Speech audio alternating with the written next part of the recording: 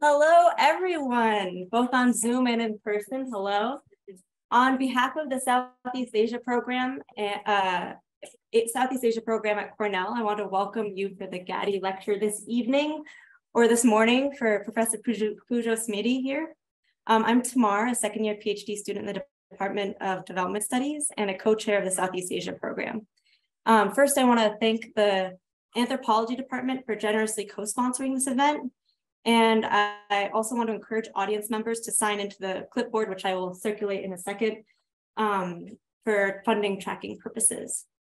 Now it is my distinct pleasure to introduce our speakers for the evening. We are extremely lucky to have Professors Tanya Lee and Pujo Semedi joining us this evening or morning for Professor Semedi, who is zooming in all the way from Yogyakarta, Indonesia. Tanya Marie Lee is a professor of anthropology at the University of Toronto and has been an influential scholar in the field of development studies and the discipline of anthropology. Over her career, she has focused on culture, economy, environment, and development in Indonesia's upland regions. She has been the recipient of numerous awards for her scholarship and teaching, including most recently being elected an honorary fellow at the Royal Anthropological Institute in the UK. She has published an outstanding number of articles and books, which are so long we won't name here, about the rise of Indonesia's indigenous peoples movement, land reform, rural class formation, and struggles over the forests and conservation.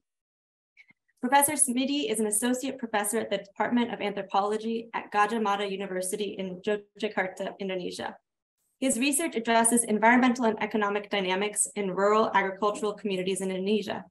Specifically, by deploying long-term historical ethnographic research, Professor Semedi seeks to understand the social dynamics in Indonesian sea fisheries, plantations, and smallholder communities as they're expected to exposed to external forces and political economic powers.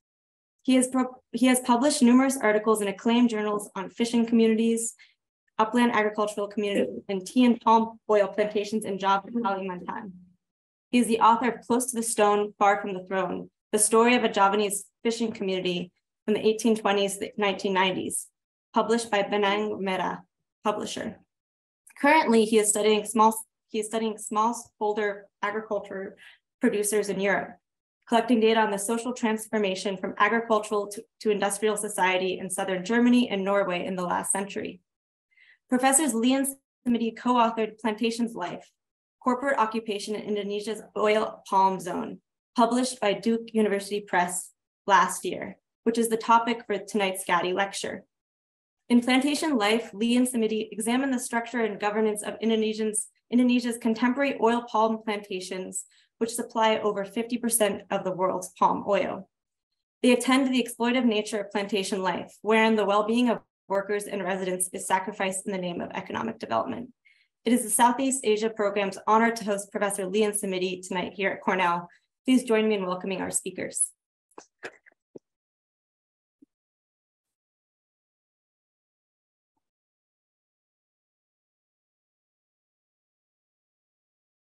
Okay, so thanks Tamar and James and Tim and all the other organizers who put in a lot of work to making this event happen, to getting me here, to getting Pujo online.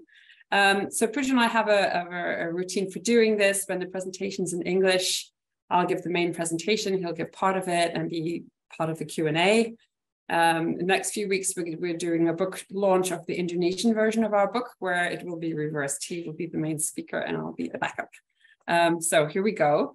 So what I wanted to do is just start with a few pictures as a way of bringing you into the sights, the sounds, you know, the kind of space, the kinds of space that we're talking about in this book. And then I will get into some of the main ideas that we're working with. So first of all, this is a product of our combined research and our co-authorship. This is what writing together looked like, surrounded by all our field notes, coffee, a common shared Google Doc, and sometimes both of us, sometimes one of us with our hands on the keyboard. So early in our collaboration, or actually in the process of writing, we asked each other, what is a plantation? And we came up with two different answers.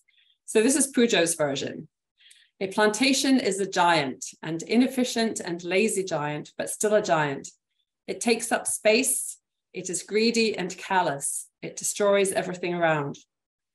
It is human, but you cannot form a normal human relationship with it. It can trample you, eat you, or drain your strength, then spit you out. It guards its treasure. You cannot tame it or make it go away. You have to live with it, but it's a bit stupid. So if you're clever, you can steal from it. So this was Pujo's kind of attempt to come up with a definition of a plantation. Mine was a bit different. What is a plantation? A plantation is a machine that assembles land, labor, and capital in huge quantities to produce monocrops for a world market. It is intrinsically colonial, based on the assumption that the people on the spot are incapable of efficient production. It takes life under control.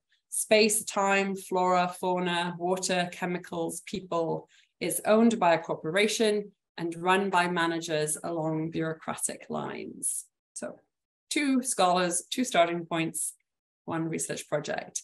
So this image in my mind is one of the most shocking that one could show. These red areas in Indonesia are areas which have already been allocated to plantation concessions and now amounting to 22 million hectares, 1/3 of Indonesia's farmland.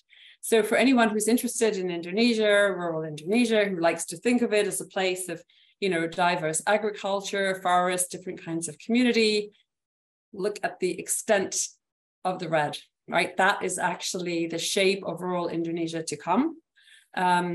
Of this 22 million hectares, about 14 million have been developed.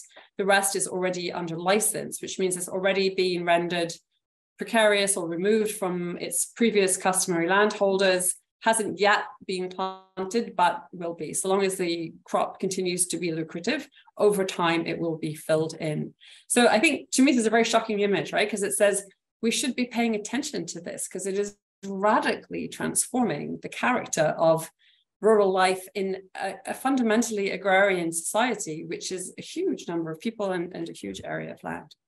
So 1/3 of Indonesia's total agricultural land is currently under corporate concession. That doesn't include all the smallholder oil palm. This is only the plantation portion. What does that look like as a landscape? If land is flat, it's linear, everything is mowed down, completely eradicated.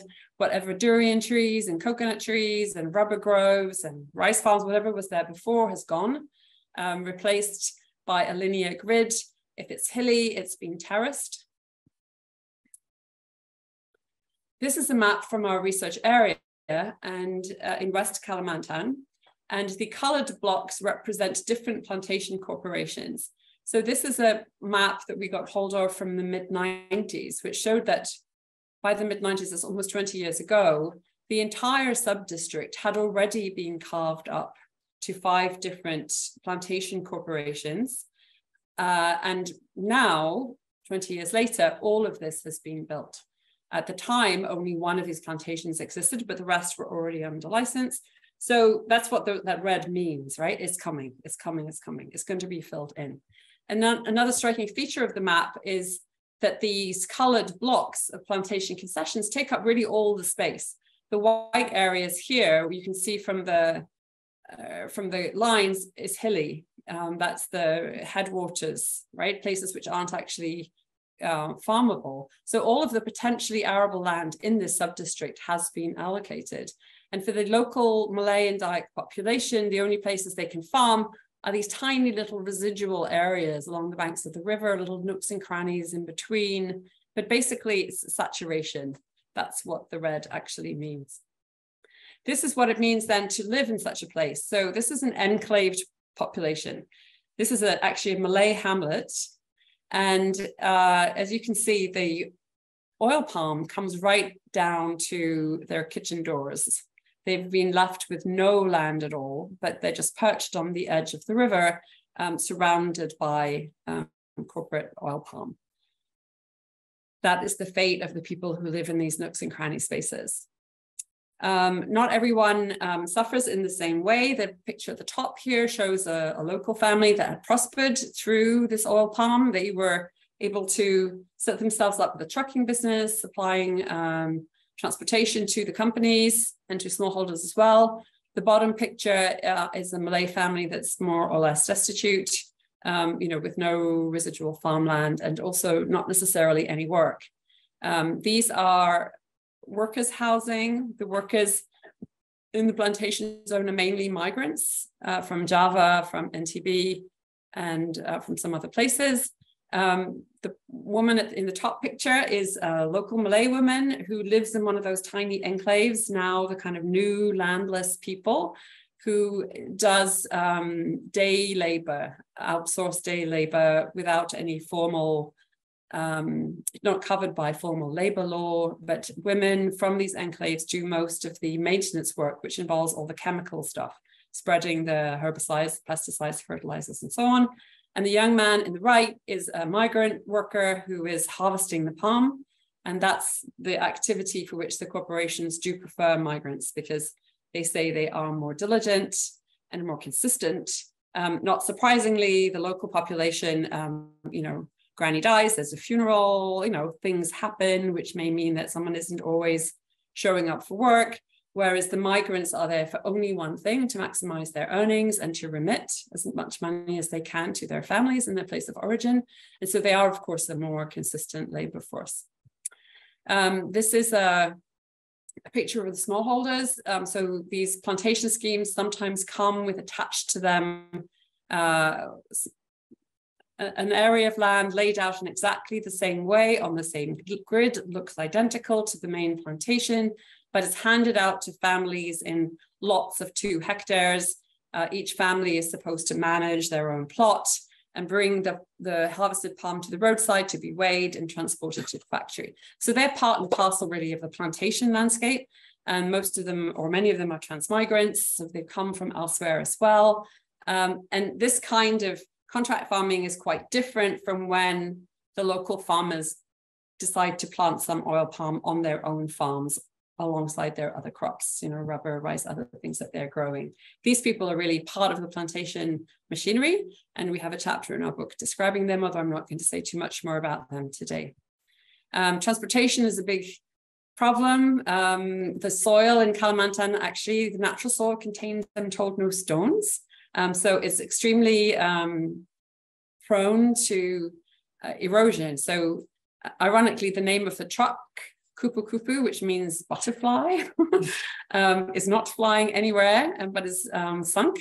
And this is a very common feature of plantation roads. They often look like this. This is the mill. So the freshly harvested fruit goes to a mill like this. I think of this picture in terms of kind of shock and awe. It's like only a big corporation could build such a huge belching machinery in the middle of the Kalimantan interior to process all this fruit. It's actually a myth, because you could have much smaller mills which produce from smaller areas.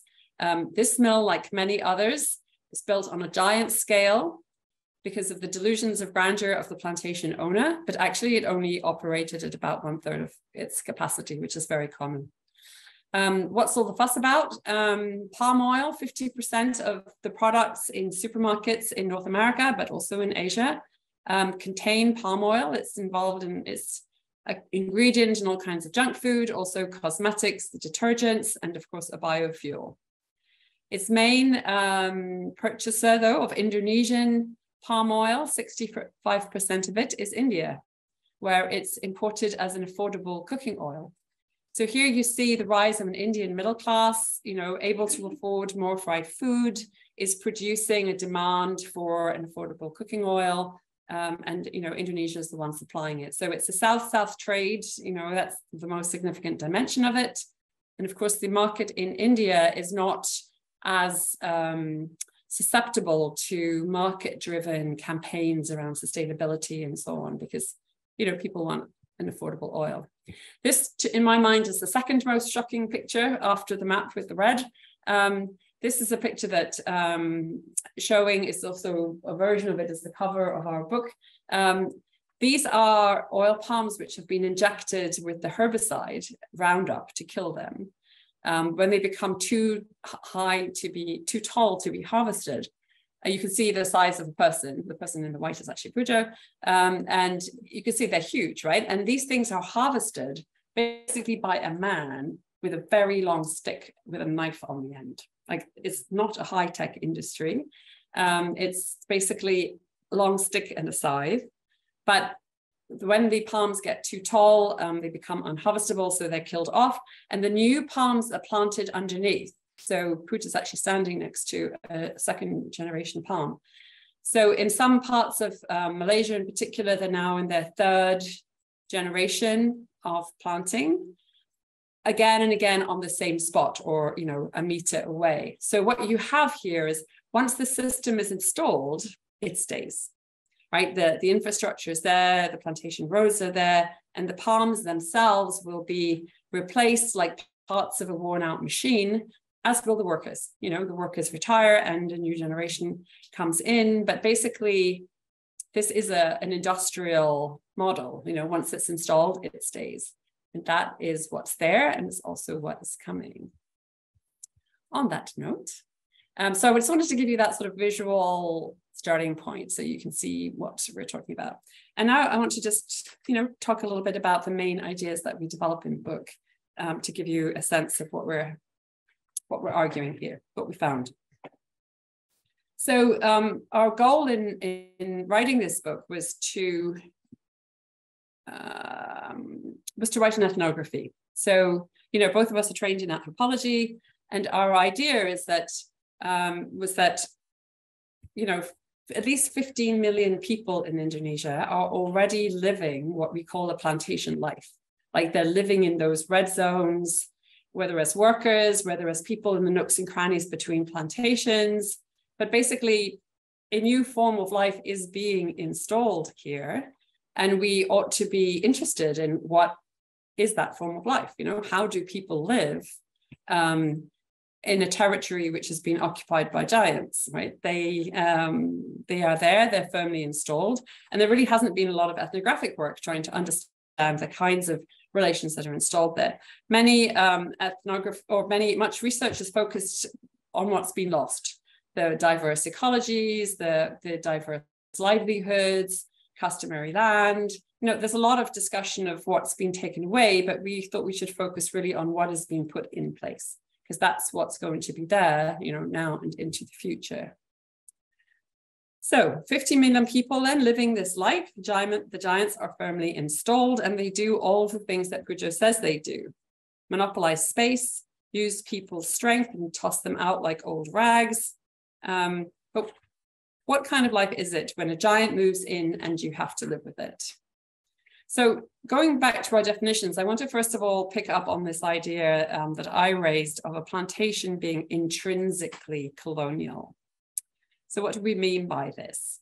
What we mean, you know, following the Malaysian historian Syed Hussein Alatas, is that the alibi for the introduction of plantations is the colonial idea that the natives on the spot are incompetent or lazy or uninterested in efficient production.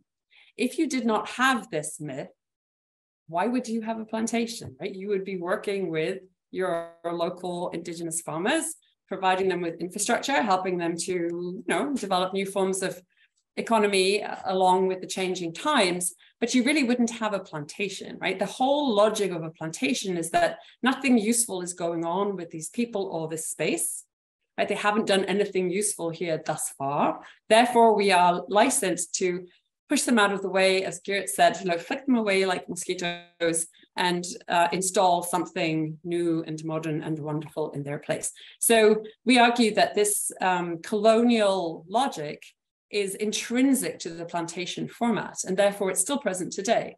Every contemporary new plantation license comes under the same logic that the natives on the spot aren't doing anything useful, therefore a plantation corporation should be invited in to make good use of the land. So in that sense, this colonial myth of the lazy native is alive and well, and we argue that it's sort of intrinsic to the plantation format. Without such a narrative, you would not have plantations. A second feature of plantations, we argue, is that they are race-making machines. Now, this is an idea which comes from the anthropologist Michel Rouvre-Trouillot, who looked at the kind of political technology of plantations. Obviously, the situations that he was describing in the Caribbean are quite different, but it seemed to us that there was a lot of truth to this in this sense. Plantations in the landscape that we are describing present themselves as centers of technical expertise, order, productivity, and above all, modernity, right? This is what a plantation is, this modern, rational, efficient, productive enterprise. So what they produce then is racial others as their negative image. Like if the plantation is now being produced and is performing itself as a site of modernity, everything else and all the people surround it must be the non-modern, the anti-modern, the ones who didn't progress, right? It's producing the native other as its own image, both as its alibi for entering the spot, but also as an outcome of plantation operation. So what we found ethnographically is that these plantations construct really intense social hierarchies. So that plantation workers, especially permanent workers, actually come bearing the myth of the lazy native. They too are convinced that the reason they are there as migrant workers is because the natives on the spot do nothing useful. And they see themselves as infinitely superior to and different from the Malay and Dayak populations that surround them, to such an extent that many plantation workers who were, in this case, from Java and who had been in the plantation for 30 years, so they had never visited the surrounding Malay and Dayak areas. They saw no purpose to it. Why would you go and spend time with a lot of lazy and backward people? Like that nothing of any use or value could be learned there, right? So this kind of racializing logic in which not just the managers of the plantation, but the workers themselves came to see themselves as utterly superior to and different from the surrounding population is a product of this plantation technology.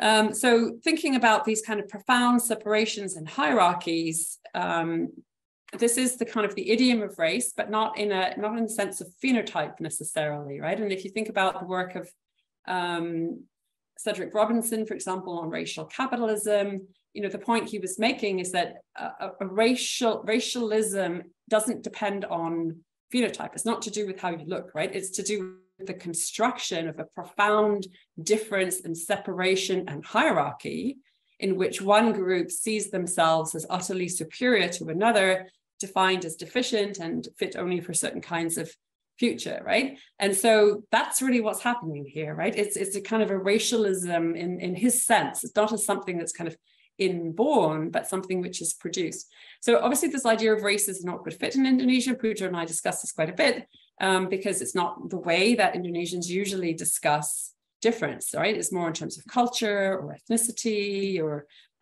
but there is an element to it which resonated for us with this idea of plantations as race-making machines. So that's one idea we're playing with then. Another one is the idea of corporate occupation, which forms the subtitle of the book. And that, again, is not something we had started with. We didn't start thinking about that. I remember in an early draft of our book, we were talking about weapons of the week, about violence. And I going back to my field notes, in several places in my field notes, I'd written, this is a war. This is a war zone. Like these people are at war here. Thinking about the relationship between the people in those little enclaves and the plantation corporation, or even the smallholders in the corporation. And Puja was saying, well, it's not really war. It's not really perang, right? That in Indonesian means like armed conflict. And in fact, we've seen no arms. There's no army. There's no arms. There's no overt violence. So what kind of thing is it? And as we thought more about it, we thought, well, actually, occupation is a good way of thinking about it, right? Once the giant has moved in, or once your colonial force or your occupying army has taken control over the territory, you don't necessarily need the army and the guards, right? You've already installed the occupying force. It's present in the infrastructure. It's present in its monopoly over space. Now the giants have moved in and you have to live with them, right? You cannot make the occupier go away. So you have to adapt to it. You have to somehow find ways to survive. And if you think about other ethnographies and studies of life under occupation, an important figure is the collaborator, right? The intermediary figure who mediates between the occupied and the occupier. And of course, the plantation zone is full of collaborators, members of the local population who become what they call company men, who advance the company's cause, sometimes advocating on behalf of the people, sometimes on behalf of the company, often two-faced, you never quite know who they are. This is classic of the collaborator role in a situation of occupation, right? So people's kind of dubious loyalties. So in various ways, this idea of occupation seemed to kind of capture what it is to live in one of those red zones, right? You're not living under the presence of an army, but you have been occupied. And then we realized that the occupation of space, the way this occupation works, and the parallel we drew is actually with occupied Palestine, in the sense that it's not a homogeneous occupation of space, right? There's certain zones occupied spatially, others where people are apparently still living their life, but cannot take the road or have to pass a checkpoint or don't have a identity paper of the right kind, right? There's 101 ways in which you're still occupied, even though you're nominally independent. So this is actually how the plantation zone works, because those people in those little residual hamlets are not under the legal authority of the plantation corporation. The corporation has no responsibility for them at all. They're treated as just like ordinary villagers. But of course, nothing is ordinary about being there perched on the edge of the river with no land, right? That is occupation, actually, right? But there's no legal relationship. So you cannot go to the company and say, even an occupied, under international law, occupied people have rights, right? They're the rights of the occupied. But these people don't have any official designation. So this kind of variegation of space, people being governed under different kinds of formats of occupation, seemed to us a good way of trying to account for this kind of deep presence, which isn't just contained within the plantation boundaries, but in fact saturates the whole of society, including, quite importantly, the way law works and the way that local government works, because the local officials, in fact, officials at all levels, are officially tasked with assisting the plantation corporations, right? They're supposed to smooth their way, and they're appointed to official coordination committees, and they're paid. It's not just under the table payment, but their official role. So what this structure does is it makes local officials the officially appointed collaborators of the occupying force. Therefore, there's no way they can act as the defenders of the local population, right? Because they are company men, right? That's their official position. So what this means for local people is that they can't go to the normal system. Like you think you can go to your headman and complain? Like, he's being paid by the plantation. You think you can go to the district head? Well, he's being paid. He's on an official team, quite apart from what he's receiving under the table. He's receiving an official payment over the table. You think you can go and complain to the Ministry of Labor or the Department of Labor? They're on these teams too, right? As is lands and environment and everyone else, right? So, this is how occupation can kind of like saturate the political and bureaucratic system, far beyond just the material presence of the plantation. And that's the kind of thing that we discovered, and it was actually far more pervasive and insidious, I think, than we had expected. Okay, so you cannot remove the occupying force, right? You can't make the giants go away. You have to live with them. How do people do that? Well, one way is to kind of find ways to tap into streams of value.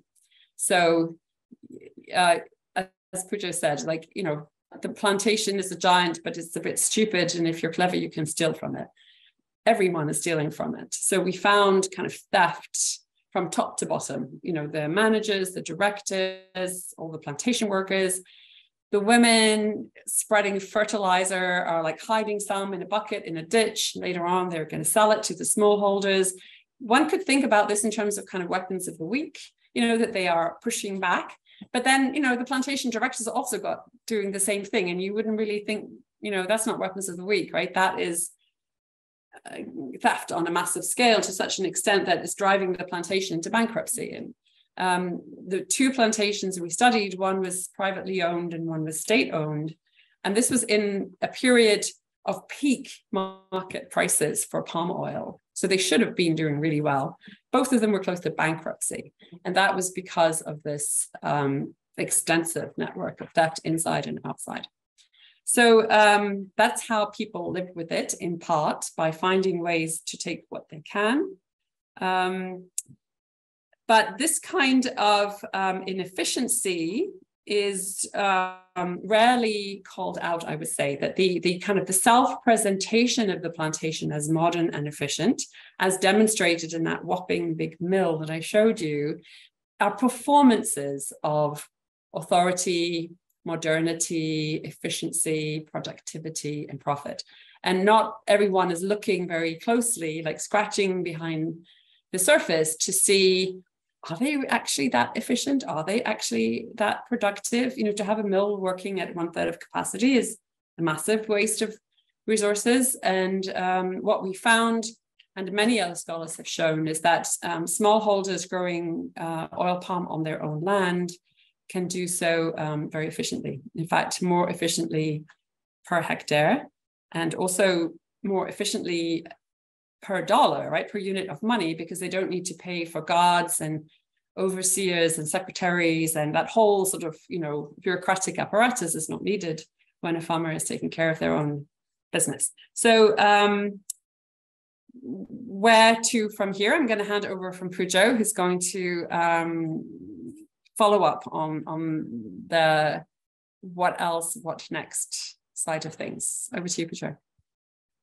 Okay, thanks, Tanya, and thanks also for having me in this presentation. Okay, Tanya has told you about the negative side, the sad story of palm oil cultivation plantation in Indonesia, and the question for me is there is any hope for farmers, for smallholders in Indonesia?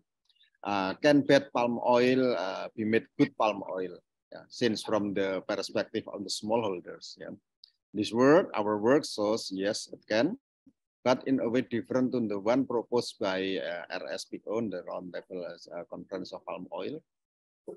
Since returning to the status quo ante is not an option, a good palm oil can be defined as palm oil that provides maximum benefit for both smallholders and the company.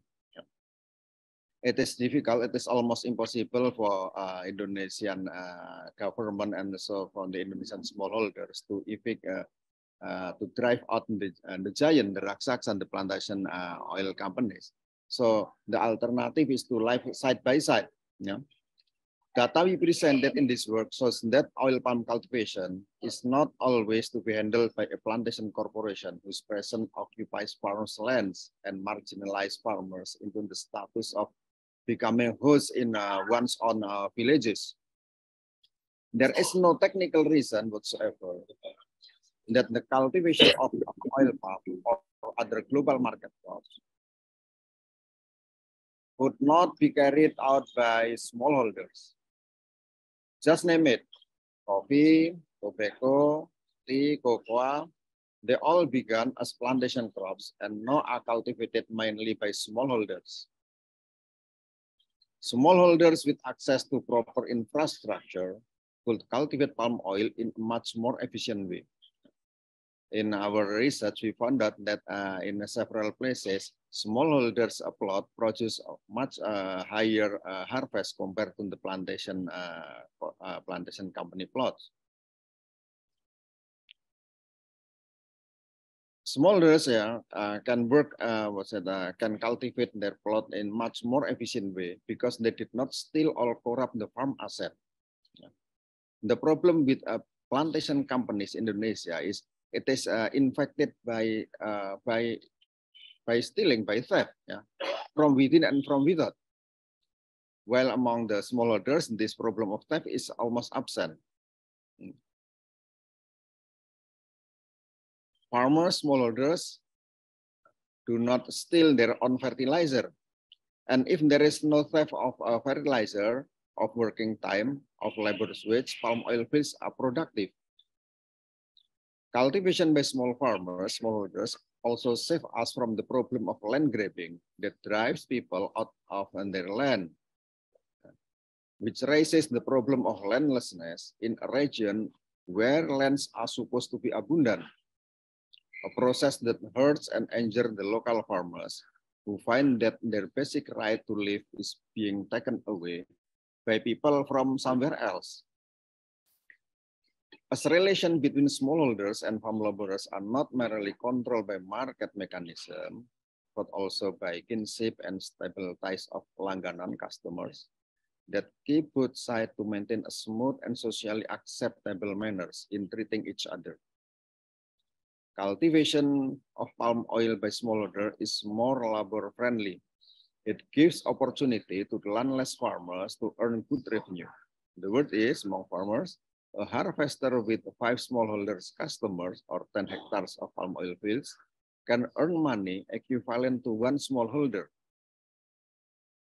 In other parts of Kalimantan, smallholders are starting to plant palm oil with other crops in a mixed crop combination in a single plot, continuing their traditional practice of multi-cropping. In this mode of cultivation, the palm oil yield per hectare is of course lower than a monocrop field. But for the smallholders, it is the way that 4 generations has been proven to be economically safe. Smallholders know monocrops are risky. Following a common sense of having an umbrella before it rains, they always mix a crop with other crops. So when the price of a crop goes down, they still have other crops to fall back on. Smallholders allow the growth of secondary industry, even if it is also small scale. Groceries, house building, repair shop, trucking business, even banking. West Kalimantan now is a capital exporter to other parts of Indonesia. The saving of smallholders in the credit unions reach amount that no longer can be absorbed by West Kalimantan itself, then it should be sent somewhere else to make the money productive. So, is it not better for palm oil to be cultivated by the smallholders and the big corporation handling the oil processing industry? Once again, smallholders in our research site state clearly that they are not against palm oil. Palm oil is fine. It is capable of providing them with good revenue. What they are against is plantation corporation that cheated them out of their lands. Perusahaan yang suka ngakal tanah petani. Perusahaan yang mencuri tanah petani. Thank you.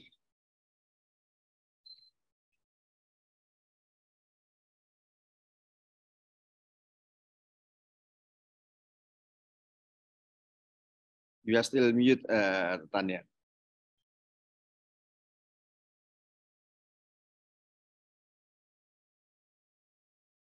Great. So brief, but hopefully giving you sort of a sense of what we are working on and what we have written about. Much more we could say, but I think it would be more interesting to make this a Q&A. So let's just start with people in the room, and then we'll, James, are you going to handle other questions online, or? I can look at the questions on Zoom. Okay, I mean, I'm not seeing a chat. You want to encourage people, 60 people on Zoom, so just invite them to put their questions into the chat. I can, yeah. Pujo, you open the chat, Pujo, so you can see as well and choose the questions that you want to respond to. Great, so any questions first? Yes. I can start. I just want to pick up on what Professor Pujo ended his note with. He said something like the smallholder farmers are not against oil palm, they're against plantation. And that to me is very interesting, especially given that oil palm is making its way to certain other places and communities are resisting the entry of oil palm. But to farmers there, it seemed that they don't mind living with oil palm.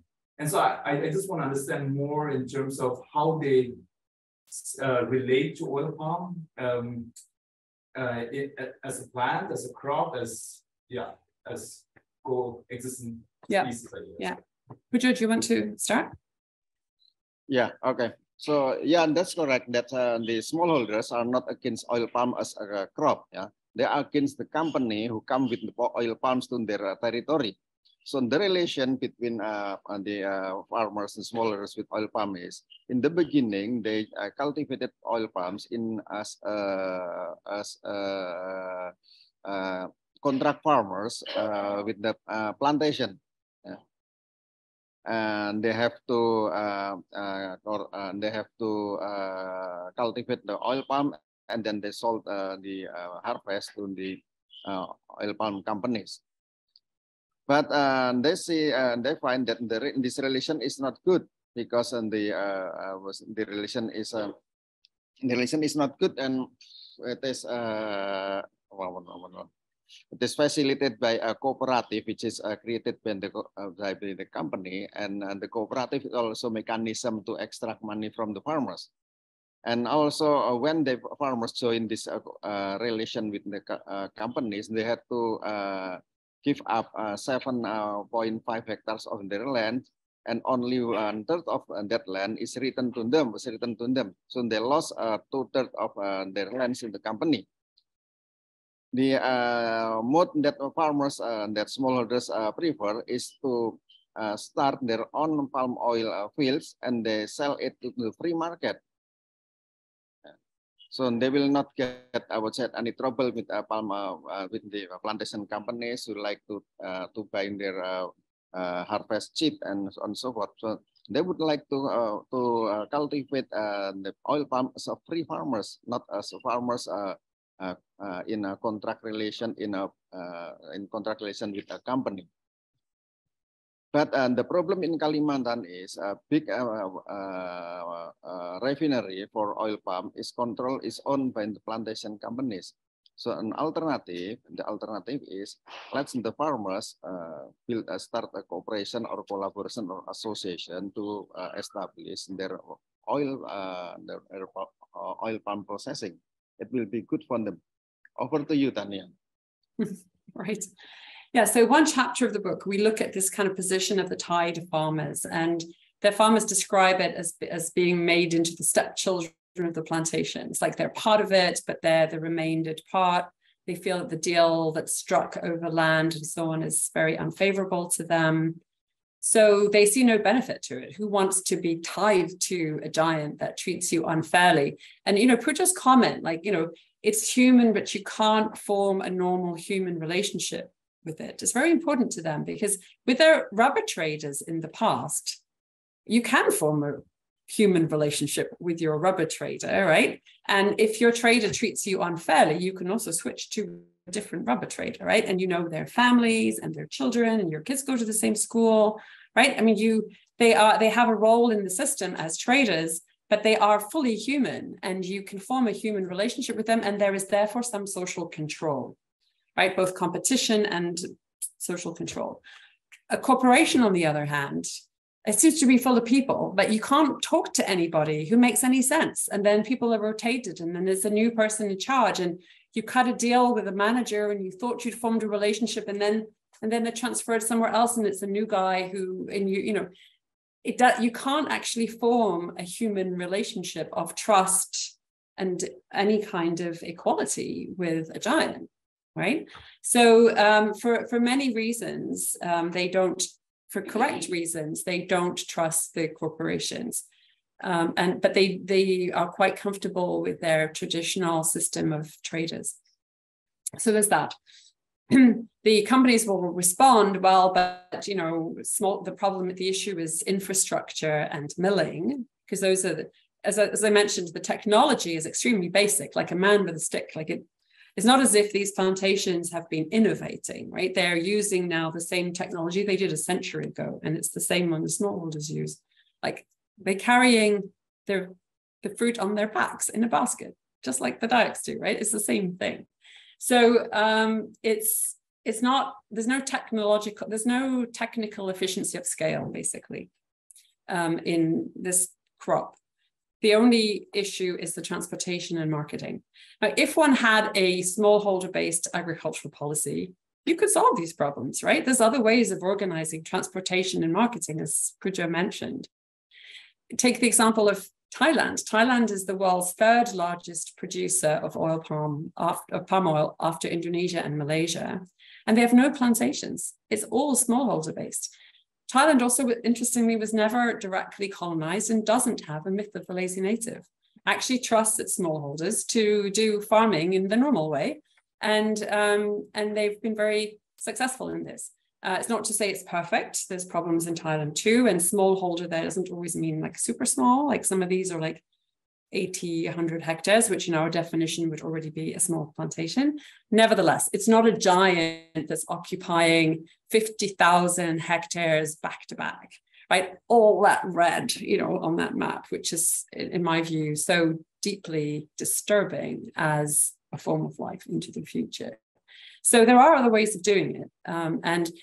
You know, you asked also about the relationship with the crop. People know it as a very productive crop. As they say, if you have 6 hectares of oil palm, you can send your children to the university. Like 2 hectares feeds the farm, you know, your production costs. 2 hectares feeds the family, and 2 hectares is your investment fund to buy additional land for your children as they marry, or to educate your children, or some of them, who will go on to non-farming futures, as one would hope, you know.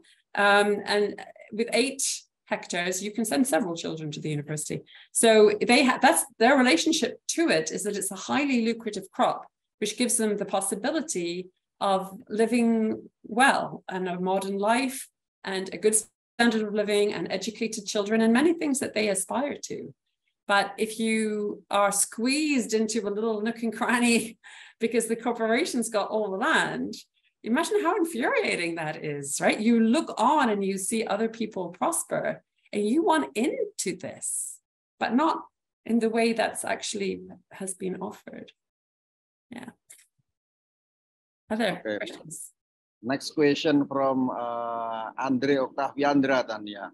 Okay. That is, she observed that there is a 10 years, can be a 10 years time of gap between land clearing and the actual planting of oil palm. What's going on? What's happened in the field in relation to this fact?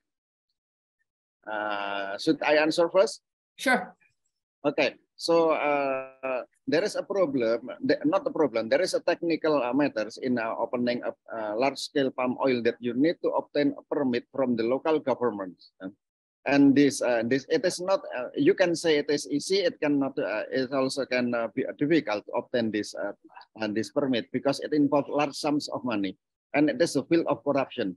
So I think this 10 years gap is the time, it can be arena of bargaining, whether they are willing to, the company willing to pay a high bribe and whether the local governments willing to accept the money offered, or they're just bargaining.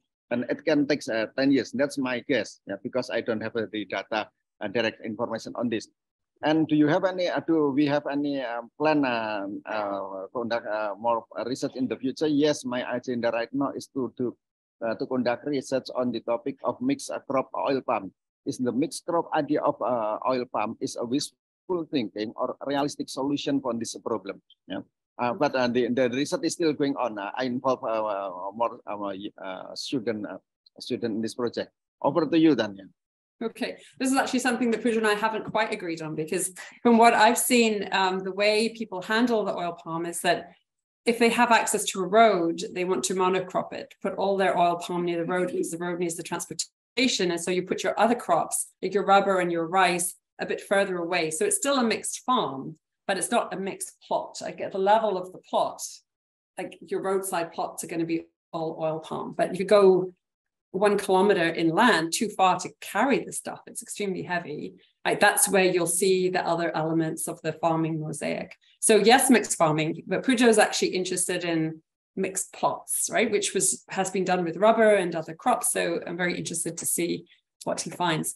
So the other issue of the delay is that the initial license is, even after it's been issued by the government, the companies then have to go and get the land released by the people. And of course, they waive the license and they say, the government is giving us this license, you have to agree. So there's a paradox there. Like, how could the government have given the license to something and I still have to agree as if I was the owner and actually had the right to say no? And it's very ambiguous in Indonesian law and practice. So what the license holder has to do then is then to go to the intended site and try to get the people to sign a land release. And they do this by sending their agents a couple of years ahead, basically to identify local leaders, charismatic people, customary leaders, and so on, and effectively make them into company men. And then they become the ones who will persuade their neighbors and kin to sign in. So there is a process which is called land release or freeing land from bebasan tanah, which can take some time. And that's only after they've actually got hold of the land and started to plant can they get the final part of the license, which is the concession, the hageru. So that's another reason for delay. Sometimes the local people are resistant and often push back, and sometimes it fails, right? The company is not able to actually realize its nominal license. But what we have found, and other people have written about this, John McCarthy and others, once the initial license has been issued, it acts like a sort of palimpsest. It's still there, even if the plantation hasn't yet happened. And so it will be sold to another company and another company. And 5 years later, someone will come waving a license saying, you know, we bought this license, we are going to develop now.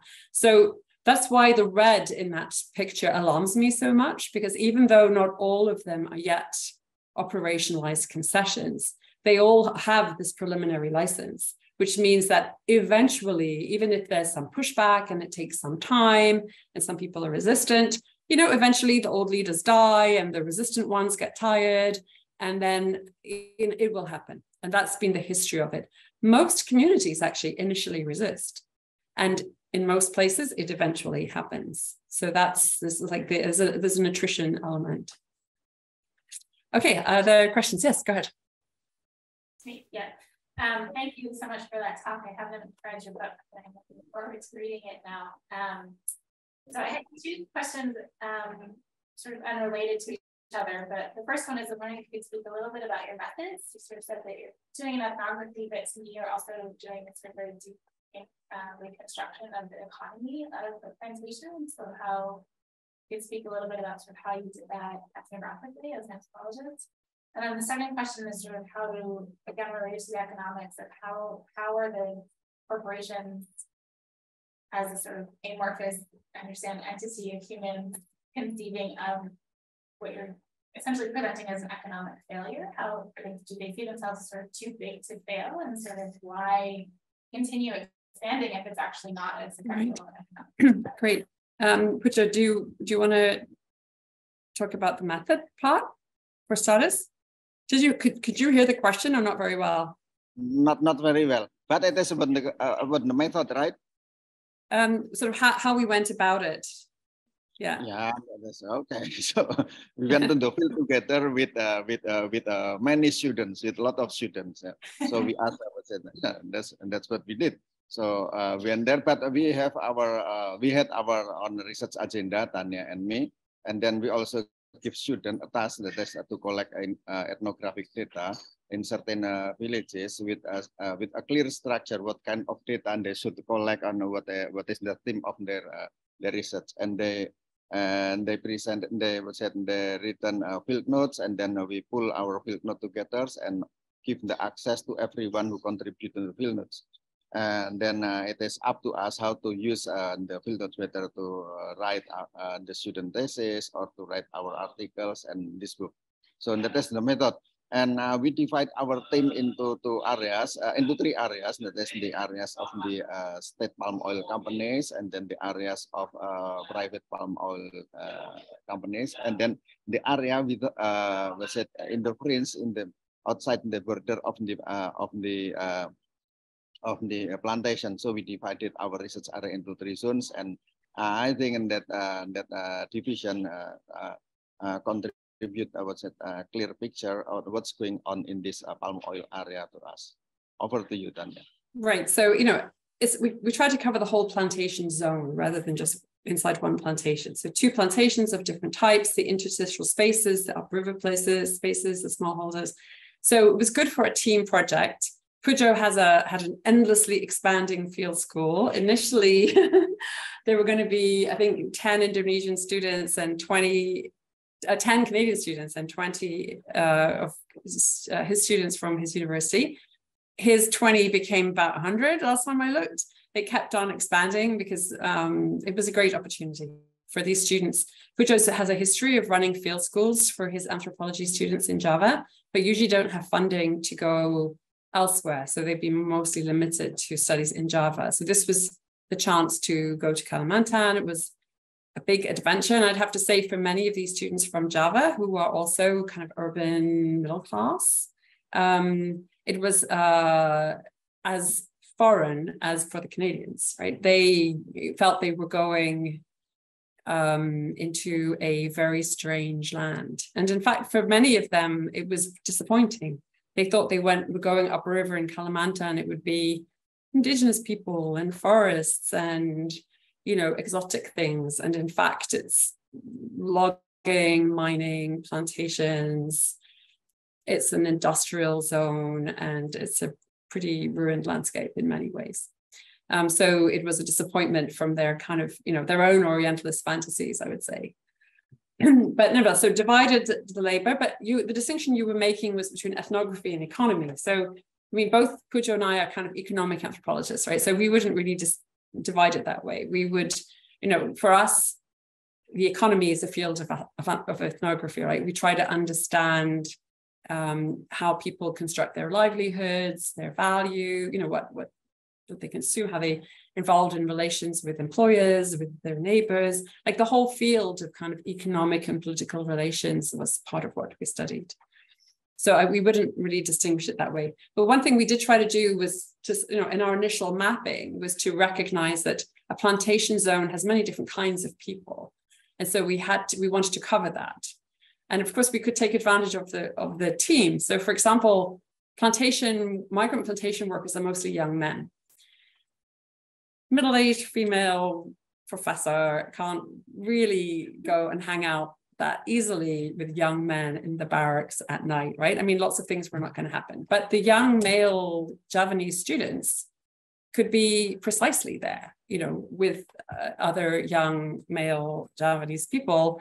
It was great, right? Some of the women from Pujo's students became very close to the women office workers and sort of studied the life of a secretary in a plantation. You know, these are all part of this machinery. And by drawing the students into the work, they were able to get close to different kinds of people.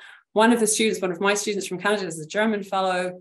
Now for the Canadians, their Indonesian wasn't that great. They did a little bit, but he basically rode the trucks for a month. He rode the trucks alongside the drivers, picking up that fruit, getting sunk in those holes, looking, you know, at the transactions at the site where the fruit is offloaded and money is changing hands because the drivers want to get ahead of the queue and the smallholders don't want their fruit to be. It's all kinds of stuff you can observe by trucking around with truckers for a month, right? So there was ways in which they could use their skills as observers, even though their linguistic skills were more limited. So that was how we went about it. You're asking the question of like, why do they proceed if it's not necessarily profitable? So this is something Pujo, I don't know if Pujo heard that story. You might want to add afterwards, Pujo, but something Pujo studied in Java, right? How come the tea plantation that he studied historically, according to, if I get this correctly, Pujo, in more than 100 years has never made a profit. And yet it is still there, right? Because someone bails it out, right? A bank sort of invests again. And so to really account for this, you have to, in our analysis, you have to kind of follow the money, because profit is only one part of the money, right? There's all the money that leaks left and right. You know, it's a giant, you can steal from it. You might eventually kill the giant if you steal too much, right? But most people have an interest in not killing the goose that lays the golden eggs, right? So this leakage of money is actually a way of sustaining the plantation, because a lot of people now have an interest in this thing still being here, laying golden eggs, on which we too might get a little share. So following the money, understanding this theft as actually productive of a certain kind of complicity, very many people acquiring this interest. And then Pooja's already mentioned, like the money in the licensing. There's lots of reasons why government officials or even bank managers would approve loans, because there's money in it. So one of the analytical frameworks we use, I think we call it regimes of extraction. Not one, it's multiple, right? There's the extraction of profit, which is the kind of the more obvious kosher one, right? But then there's all these other kinds of regimes of extraction, which also account for the longevity of this form. Do you want to add something, Pooja? Not for this part, but there is still a question on the racial making of plantation. And should I start? Yes, go for it. Okay, so this is about race relation in Kalimantan. People in Kalimantan aware of the presence of people from other area of other tribe, and then they put the thing on the piece of tribe of other people from other areas. They realize there are Chinese community, there are also Japanese community. They've been in Kalimantan since the beginning of since the beginning of history. But before the arrival of the plantation, the relation between this inter-ethnic group, interracial group is okay, it's equivalent. People make jokes, people realize the presence of the other, but they take their presence as equals. The joke among the Dayak and also the Malays and the Java in Kalimantan is Dayak tukang cangkul, Jawa tukang pikul, Cina tukang kumpul. That is, the Dayak works on the field, and then the Japanese work as a transporter, and the Chinese work as a trader. And that's okay, and they make joke among themselves. But after the arrival of the plantation, this racial relation becoming what to say? It's becoming a tools to mechanism to create profit, to create difference. That in the plantation structure, for instance, that the plantation company prefer to hire workers from Java and other islands, not from the locals, not from the villages around the plantation, on the basis that on the argument that people from the locals are troublemakers. Yeah. It is easier to subdue and to control people from outside Kalimantan rather to control people from the Kalimantan itself. So this after the arrival of the plantation, this racial relation becoming troublesome. Yeah. Right. Yeah. Silakan, Dania. Right. So I'm just following a few of the questions here, which relate to this topic. So one question is, who are the non-locals brought in to work on the plantations? Where are they from? So on the state plantation we studied, they were mainly Javanese, with the main field workers, Bataks more often as managers. The colonial history of plantations in Sumatra meant that, you know, it was a prestigious occupation for young Sumatrans, especially Bataks, to go to the plantation professional training school and get training in management. So they came from different places. On the private plantation, many of them were from NTB. So this is a very arid area. A lot of people, it's hard life, very limited available land. But basically these plantations can recruit from a massive labor reserve right across Indonesia. And in these days of mobile phones and easier transportation, people come from all over. The private plantation didn't do too much about recruiting, but groups of laborers would arrive with a broker, and the broker would effectively sell them, sort of say, here, I brought you 20 people, do you want them? And the price is you've got to reimburse their travel costs, and the broker also need my cut, and then they're ready to work for here. The people, though, did not see this as a form of bondage. For them, the fact that you have to pay for travel costs, and this may involve a debt, is quite normal. It's like cost of doing business. But the migrant workers, see themselves actually as entrepreneurs. It's like they see themselves as taking an initiative to travel far away and try to improve their situation. So idioms of kind of entrapment and bondage, bonded labor and so on don't really fit with the contemporary plantation in Indonesia. It's actually the opposite problem. It's more one of outsourcing. It's not that the plantations want to capture people. It's that they don't want to take responsibility for captured people, or in fact for any people. So they prefer outsourced, casual, short-term and contract, because then they can throw them out by the day or the week or the month or the year. They don't have to be responsible for health plans and pension plans and everything long-term. So it's actually the opposite of labor bonding. It's more casualization in the plantation economy, as in other parts of the economy. So, the same technology, the plantation technology, can be used to kind of entrap, but it can also be used in the opposite way. So another question asked here is the difference between the state and the private. So that was one difference. The state plantation we studied was started in 1980, and it was sort of high New Order, Suharto period, and it was understood to be a kind of icon of modernity. Here workers would have proper housing and proper childcare. Both women and men would be employed. There was schooling, there was a food ration.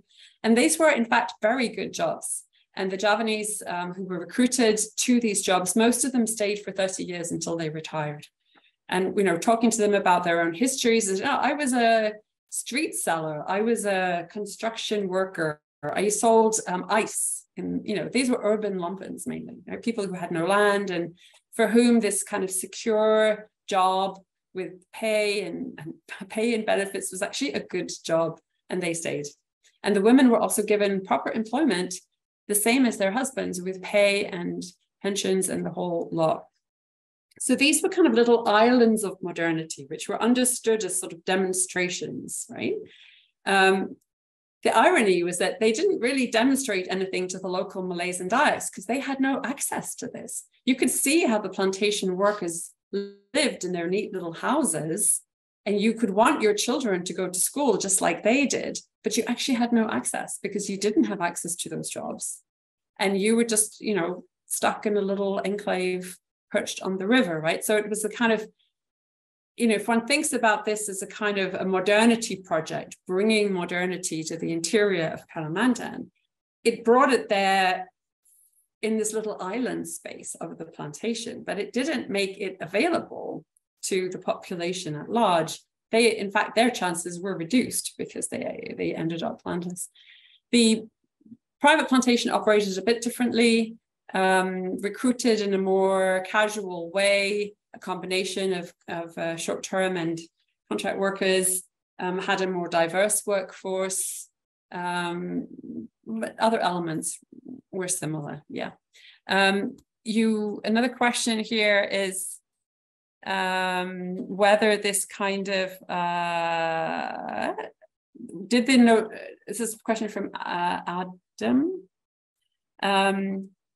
The neo-colonial architecture of the palm oil cultivation, accidental or by design? Did the company go into these operations with the expectation that the racialization and other ramifications would occur, or did it just happen? So this is an interesting question because the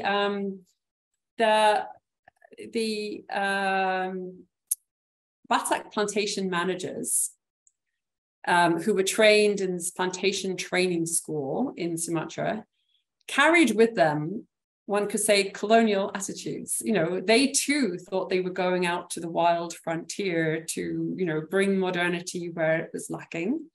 And some of them actually, plantation workers told us that they would never dare stand in the presence of a manager, like they would crouch or sit on the floor. So, you know, embodied practices of extreme hierarchy, which in colonial times one would have thought about as, you know, white, you know, Dutch plantation manager, brown worker, but these were all Indonesians. And this is the modern era. We're talking about the 1980s.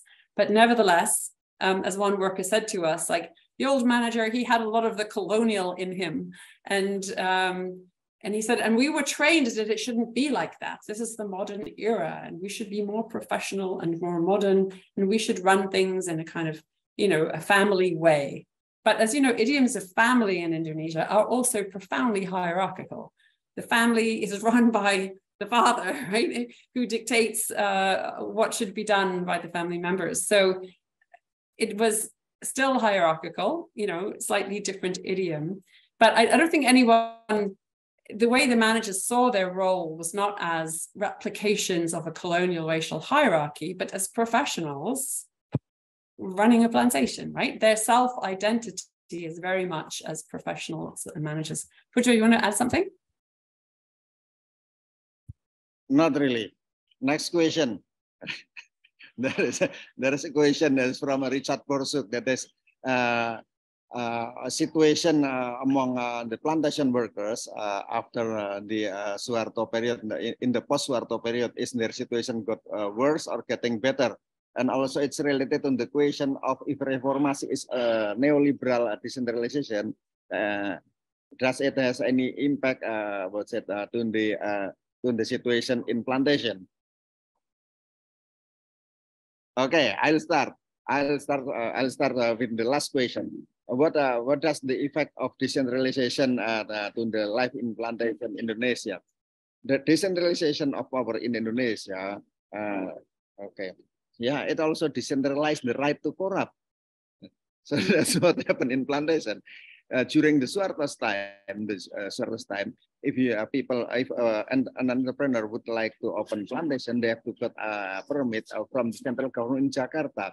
But not after the reformation, the permit can be obtained from the local government, from the head of the regency, and it become a field of source of levies. Levies illegal income from the region, from the local governments, because they can extract money. I mean, they can sell a permit as much as they can to get cash to finance their election and also to enrich themselves. So one impact of this reformasi of decentralization of power in Indonesia is decentralization of right to corrupt. To put it bluntly. And how about the situation of labor in the post-Suharto time? That is during the Suharto time, and especially in the state plantation. The state plantation was used as a center of modernization, as a model of modernization. The workers were well taken care. But after the reformasi, with the neoliberalization of Indonesian economy, the state plantation was also neoliberalized, and then the director, the managers become more profit oriented, and they are not they are willing to sacrifice the interest of the workers for the sake of making profit for the companies, or for the to make money for themselves. That is the situation during between the two periods. Silahkan, Tanya.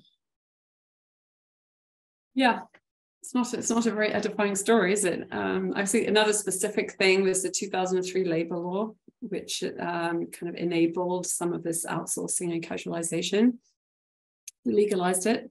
So particularly for women workers, their situation has become much more precarious. For young workers, They no longer can expect to have lifelong employment, but they're on a 2-year contract, which doesn't include housing for their families. You know, it's gotten much tougher for workers. And that's deliberate. That's a feature of the law, which was intended to promote investment. And as you know, last year, Indonesia passed another law called, in my view, really scandalously, but the law to create jobs, the omnibus law to create jobs, which was a massive attack on all protective land, labor, and environmental laws, reducing protections in every field in the name of attracting more foreign investment and creating more jobs, right? So the direction is one in which the conditions around land acquisition, environmental standards, labor standards is deteriorating significantly in this way. Yeah, go ahead. Yeah, you, yes. Yeah, I was wondering, because in blurb for the book, we all mentioned that this kind of colonial-style relations of the plantation undermine citizenship or the colonial citizenship. Yes. I was wondering what the local understanding or idioms of talking about citizenship is, maybe in relation to the state. Was it because of the racialization of the plantation? Right.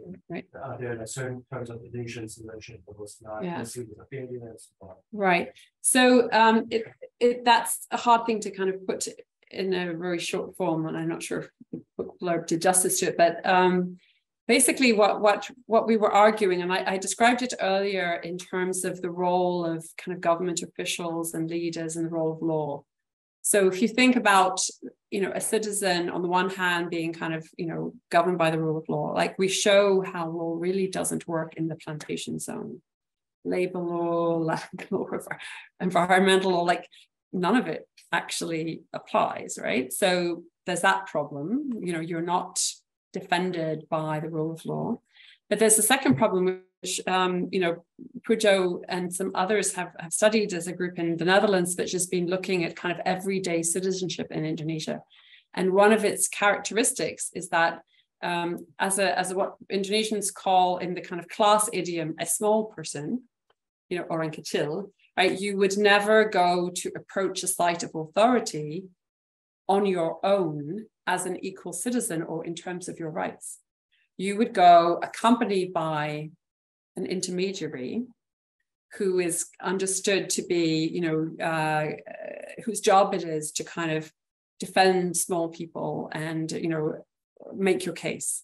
So that's how everyday citizenship works, right? So it is already profoundly hierarchical within the idiom of equal citizenship. Like, you can't just go to an office and say, I demand my labor rights. You know, and the workers said this. They said, first of all, we don't know where the office is. And secondly, if we went there, we don't know anyone, right? So for them to go somewhere without an intermediary was just totally pointless. And thirdly, he said, well, we know for sure they would side with the plantation. They would never listen to us because we're just orang kecil, like we're nobodies here, right? They would side with the big people because they too are big people, right? So this kind of, the local idiom is a class idiom, you know, in terms of kind of little people, big people, make to them a total absurdity, the idea that you could go and demand your rights or make a claim. So where the plantation comes in here, I mean, that's routine, right, across Indonesia, but where the plantation comes in is by eroding the intermediary relationships. Because all of the people whose job it is actually to mediate for you, like your customary chief, your kepala adat, your village headman, all of them are officially collaborating with the occupying force. So you've lost your intermediaries. So that's the kind of specific way in which citizenship is eroded. So you're still nominally an equal citizen before the law, but in practice, you are defenseless, you know, whatever grievances you have. And people actually said this to us. They said, yeah, well, who are we going to go and complain to? Like, you know, this, what's happening to us here is appalling, but no one listens to us. Where could we go? What is the proper procedure here for lodging a complaint? You know, they were baffled by this problem. And I do think it's quite specific to Indonesia. I mean, some of you here, I think, work in India, and it's quite different. The way in which both NGOs operate as intermediaries, but also the way in which people, even poor people, do understand that they have legal rights, which they expect to be defended. And I think that that's actually not so obvious in Indonesia, in my view. Do you want to ask something, Puja? No, thanks. That's enough, I think. That's clear enough. Terima kasih. Both of us trying to kind of fathom out what's wrong with this place, you know, like why, you know, one of the idioms we played with as we started writing is we both came up with this idea. Do you remember this, Puja? Like a sense of unease. It's like something in this place, it feels off. Everything is off kilter. Relationships are not normal. You know, the way people treat each other.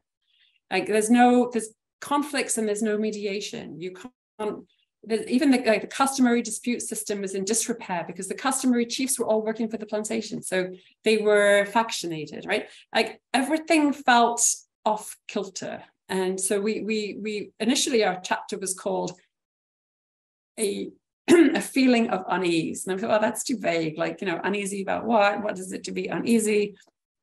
So it forced us to kind of try to dig deeper to figure out, yeah, well, why is this place so unstable, so off kilter? Why is everybody feeling out of sync here? And occupation was the idea that we came up with, because basically you're living under occupation. So institutions have been altered, right? Not officially, but in fact, the normal village institutions do not work here, right? You are an occupied population and therefore things are going to be different. Yes.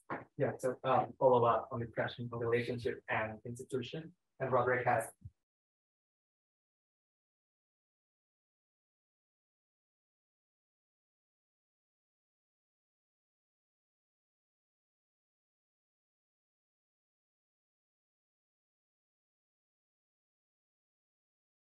What is it very peculiar about cooperative in Indonesia that instead of bringing welfare to its members, actually create a system that is disciplining also at times in cooperation its members? Yes. Yeah. Do you want to speak to that, Puja? I don't know if you can't really hear it. So the question was, many people place their hope or faith in co-ops, but what we show, at least in our study, is that co-ops are highly compromised kind of organization, and they don't do the job of, you know. So can you explain a bit more like why that happens, and is it unique to the plantation zone, or is this a problem with co-ops throughout Indonesia actually? No, it is a problem with co-ops throughout Indonesia. It was introduced to Indonesia in 1910s in the, I would say, after the ethical policies during the colonial time, as a kind of solution to bridge to develop the native economics and the smallholders, farmers, and villagers economic. But now, what really happened? It doesn't work. It never works.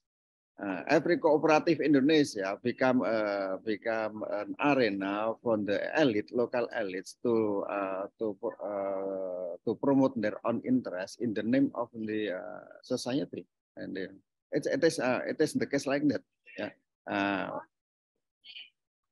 Outside the plantation and also in the plantation. In the plantation, the situation is worse because the cooperative is not established on the initiative of the smallholders. It is established on the initiative of the plantation companies, and it was established as a tool for the companies to deliver the payment of the harvest. It is not a trading cooperative, in the sense of created by the farmers or run by the farmers for the benefit of farmers. It was in the organ of the plantation for the benefit of the plantation. And it was appropriate by the local elites to become their arena and their tools to get closer to the plantation companies, and also to extort their fellow farmers. Over to you, Tanya. Yeah, I mean, if you're interested in this topic, there's a very nice essay called Custom and Corporacy by historian, blanking on his name. Sorry, looking back to me in a moment. It's cited in the book anyway, but you know, many historians have studied, historians have also studied this now, right? This kind of idea that Indonesians are kind of naturally cooperative people and kind of inclined to collectivism. And this is really a colonial era myth. Like if the Western is a racialized myth.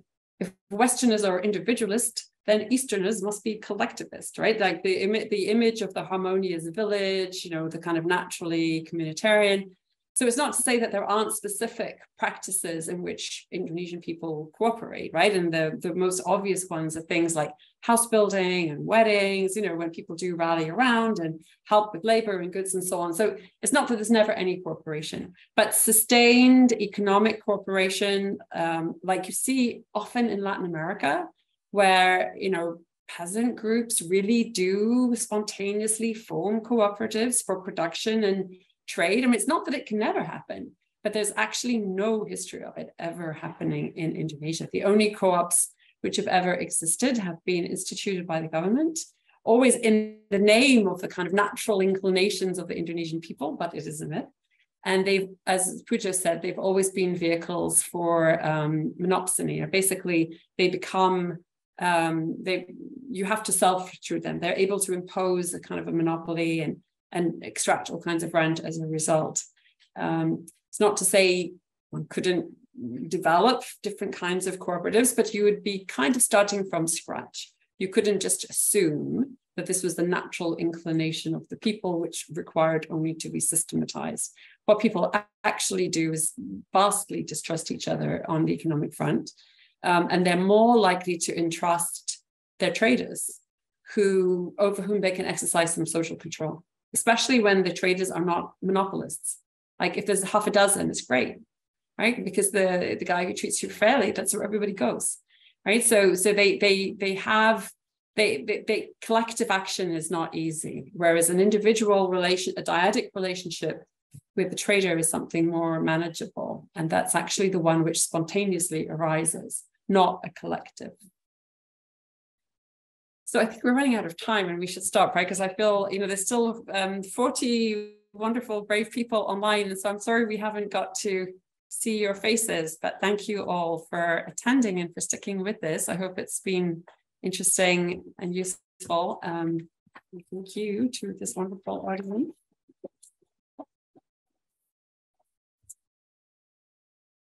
Okay, so good night, Pujo. Okay. Thank you for attending this meeting, and also thanks for the question. That is, I really appreciate it, and then yeah, I'll use the comment and question for my next research on palm oil. Okay. Okay, terima kasih. Salam dari Indonesia. Bye bye. Bye. Bye. Thanks, Pujo.